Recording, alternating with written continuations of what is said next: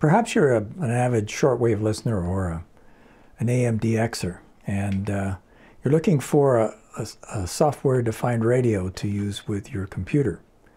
Well, we're going to compare a couple today, so stay tuned.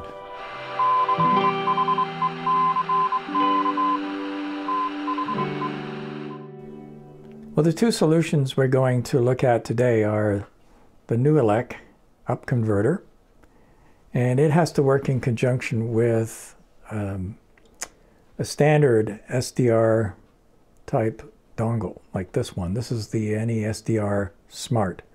And the reason for that is that the dongle is only capable of receiving UHF and VHF. So what this box does is it up converts to VHF all the frequencies from long wave through AM up to shortwave, up to 30 megahertz. And then the two of these connect together by a cable, an SMA to SMA cable, and the RF comes in into the converter on this side to another SMA.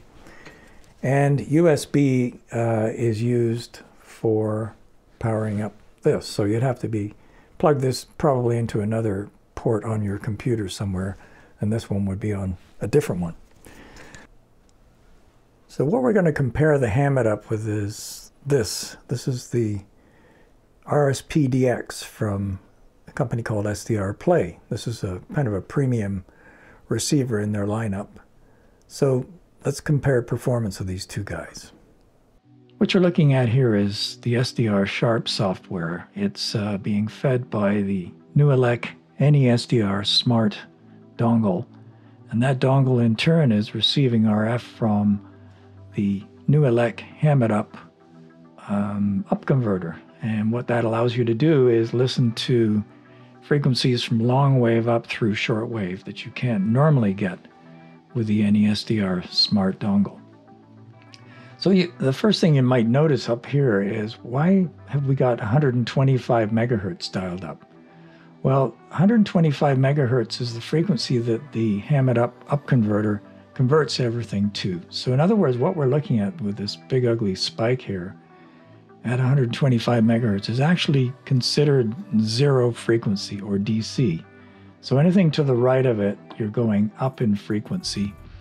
So I'll give you an example. If we add 1 to this, 1 megahertz, we're now in the AM band. As you can see, all these are AM stations that are, essentially 10 kilohertz apart.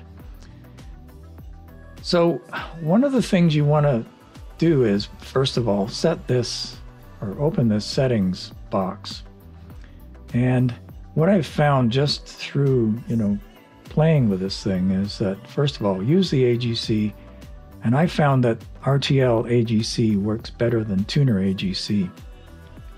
And because this particular converter is very susceptible to local strong AM interference, I found that I have to keep the gain down around the 20 dB mark. So if we go up, you can see all this artifact starting to come in here, all these spikes that really are not there. So I'll show you one other thing here. If we go up to, let's say, 125.060, we're now actually tuned to 60 kilohertz. It's a very, very low RF frequencies, but it's right on the bottom end of the long wave band. And you can see that little spike in there, and that corresponds, that's actually being transmitted by WWV in Colorado, and that signal synchronizes the wall clock that you have that says it's an atomic clock, and it actually gets its signal from that point. Now these spikes that are going up and down intermittently, that's just due to local interference. So looking at long wave on the RSPdx on SDR Uno software, you can see that same zero frequency spike there. And for some reason, there it is. It's very weak, but there you can see the WWV signal coming through. Now this is a maximum gain, and you'll notice there's some other spikes here. If I click on one of those spikes and turn up the volume, you'll hear some broadcast feed through. So this this setup isn't perfect either. If I back off the gain a bit, those spikes more or less disappear. But then, of course, so does the sensitivity. So if we go up a little further into where the non-directional beacons typically can be found, around 353 or so, I think one of them is. And if we bring the gain back up, and if I crank this up, you can hear that beacon. There's another one over here.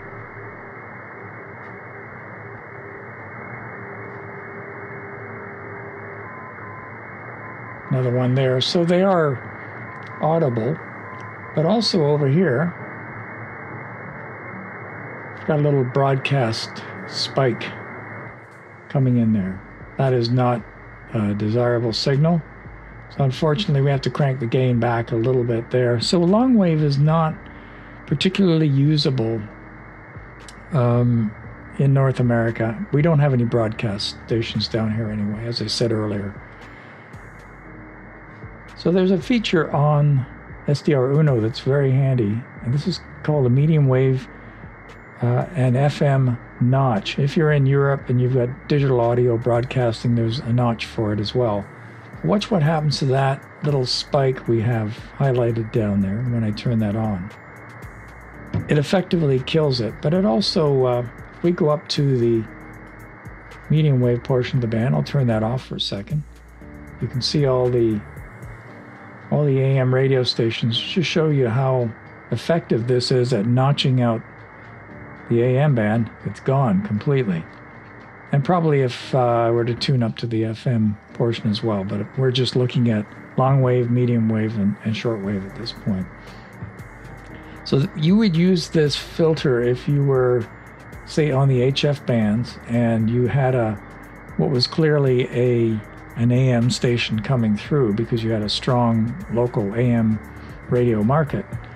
You just flick this on and it would certainly notch out any interfering station. Well, here in North America, the long wave band is not used very much. It's certainly not used for broadcasting. It's used for what's called non-directional beacons at airports, but even they're disappearing. So we're going to go right up to the AM band here, and I'm tuned to a local station, which is on 980 kilohertz. So it's 125.980. Just wanted to show you why I don't like this particular converter. It's got a little bit of a quirk to it. It doesn't deal with strong signals in the AM band very well. Now, if I'm going to just tune off for a second, and you notice I'm tuning down in frequency, so you'd expect all the spikes to go to the right, which you see with our main radio station there. But there's this one spike that's going in the opposite direction. And this shows up a number of times when I'm tuning in AM stations. And if we give this a little volume, hopefully you can hear this. As I tune this radio station in, you may hear a heterodyne between the two signals. When you talk to her, no doctor. Hear that little tone. At this point, she was adopted. And now it's a very low frequency, rumbly sound. But she doesn't have the prominent signs. And now that spike is going out to the right here. So that spike is likely due to another strong local radio station, and it's an image. And so, and that you can tell it's an image because if you tune one way and all the signals seem to move in that one direction, you'll see this other spike moving in the opposite direction. That means it's an image. So just quickly going through the AM band with the RSPdx. Oops. And clear tonight, -11. Tomorrow.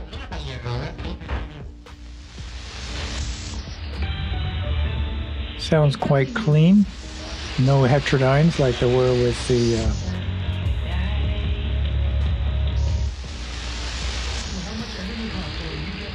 and I've had to back the gain off a little bit because of getting an overload indication. So even with the gain back down, there's still plenty of stations on here. Time is running out.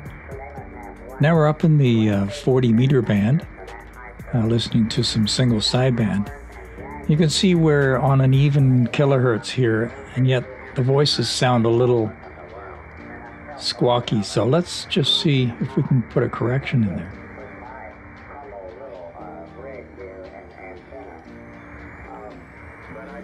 So about 60 hertz off, at least in my particular converter. If the oscillator is not going to be perfect. So let's put this back up where it was. And we can use this frequency correction function down here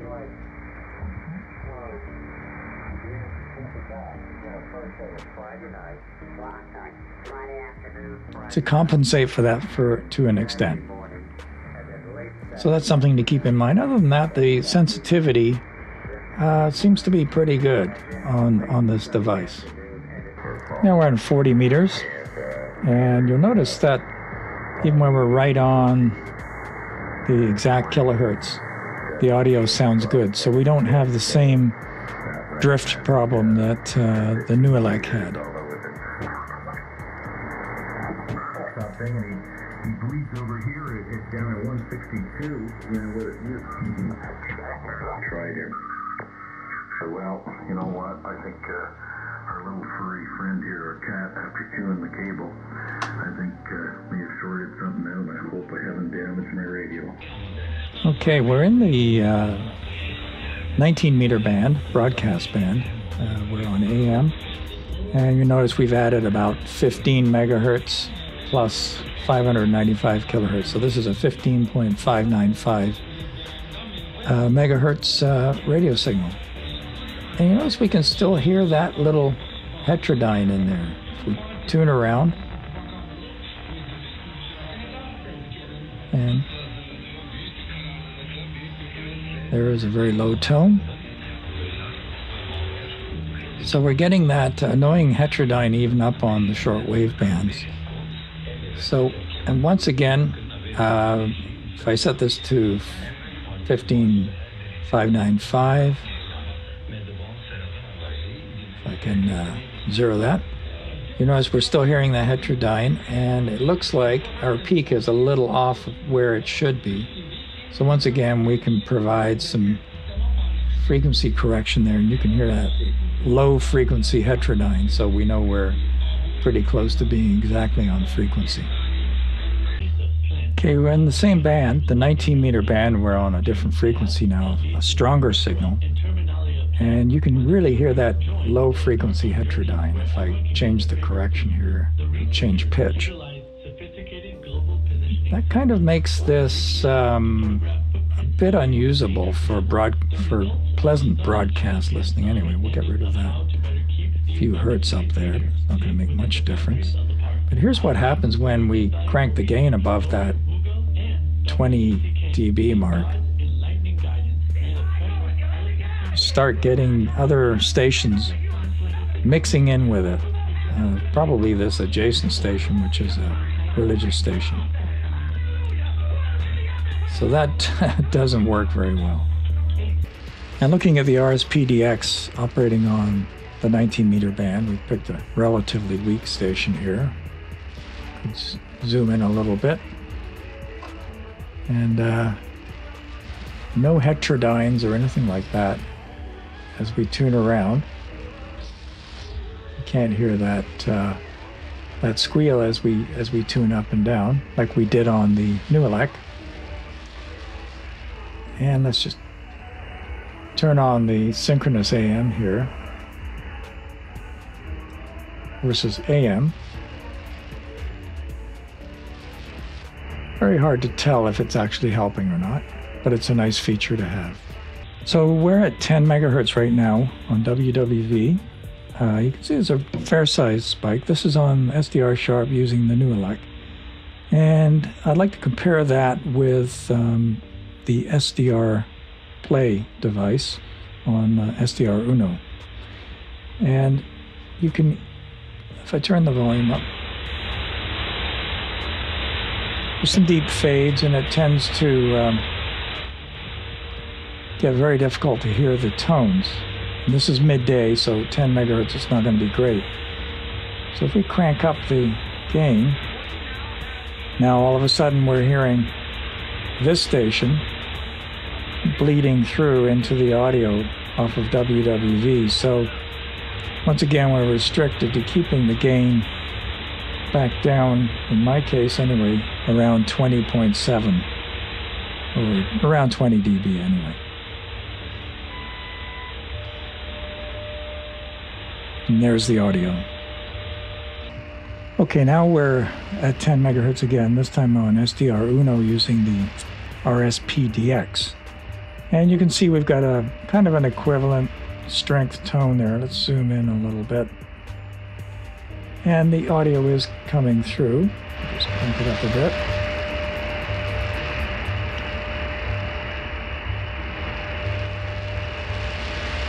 Now, one of the features on SDR Uno that you don't get, as far as I know, on SDR Sharp is this synchronous AM.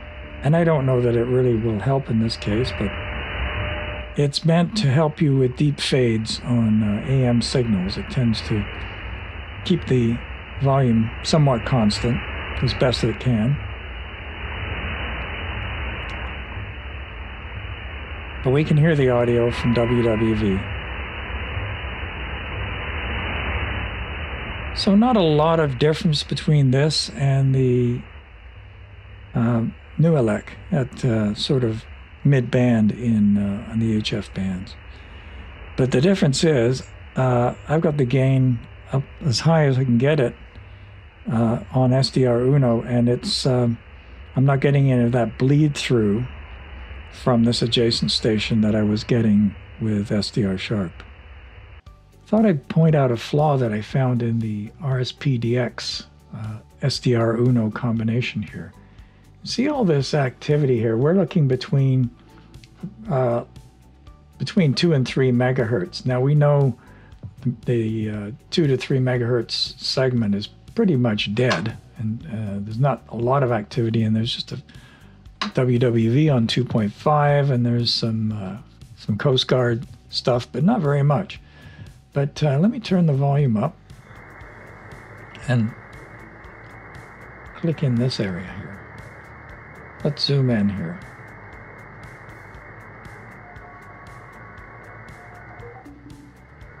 What you're hearing is the 40-meter amateur band, an image of it being reflected down into this part of the spectrum, in the 2 to 3 megahertz spectrum. And that is absolutely not right, and I have put in a ticket with the company and heard nothing back from them in many, many weeks. So maybe this is common amongst SDR receivers, I don't know. But it does depend on whether you have what kind of, let me zoom out again, on what kind of IF selection you make within SDR Uno. There's 0 IF and low IF. This is 0 IF, and you notice that most of it just disappears, I think, if I'm not mistaken. We're still getting some broadcast feed through here up toward the high end. There's the station. There is no broadcasting taking place in that band, but I can hear some speech. Now, using the medium wave FM notch doesn't take it out, so it's from within the HF band itself that we're getting this.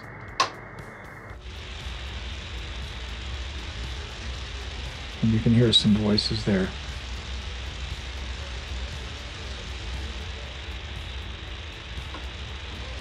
And there's another one over here.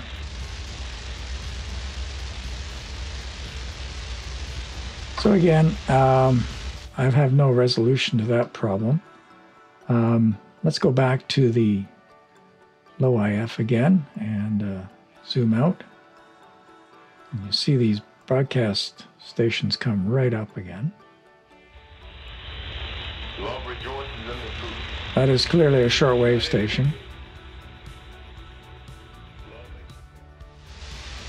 But if you reduce the gain enough so that they go away, it's not usable. So here are my conclusions. So on long wave, I wouldn't bother using either one unless you live in Europe where there's long wave broadcasting. I wouldn't have too high an expectation from either of these RSP solutions. And in terms of the medium wave or AM broadcast band, the RSPdx obviously came out on top because the NOOELEC had this terrible little heterodyne which you just couldn't seem to get rid of no matter what. Even if you jockey the gain control, it's still there. And you can see it on the display, on the spectral display. As you tune up and down, you can see this little errant signal going the opposite way to every other signal. On HF single sideband, there's not a lot of difference between the two. So if that's your focus, you know, just listening to the ham bands or whatever, knock yourself out. Either one will do. And considering that the NOOELEC is a problem, if you consider that you got to buy the dongle with it, it's about half the price of the RSPdx, approximately. The same problem with heterodynes seems to persist in the AM, or sorry, in the shortwave AM broadcast band realm. I still heard heterodynes on the NOOELEC, whereas the RSPdx was perfectly clean. And yeah, there's some shortcomings in both of them, and the main one, obviously, in the Ham It Up is that when you're using it, you have to actually physically add to 125 megahertz, whatever frequency it is you want to tune to. So that's a bit of a pain. And obviously, the problem with the heterodynes and the tendency to overload if the gain's too high, and creating intermod, that's a definite downside to using the NOOELEC. But the RSPdx is not perfect either, and I did point out that I had an issue with images that were coming in, particularly I noticed between 2 and 3 megahertz, but I think I saw it on other bands as well. And that depends on which IF mode, the ZIF or the ZIF and the LIF modes. Those will determine whether or not you see that problem. So that's it, and I hope this was helpful to you. If it was, please give it a thumbs up and consider subscribing to the channel, and hopefully we'll have more like this coming up soon. Thanks for watching.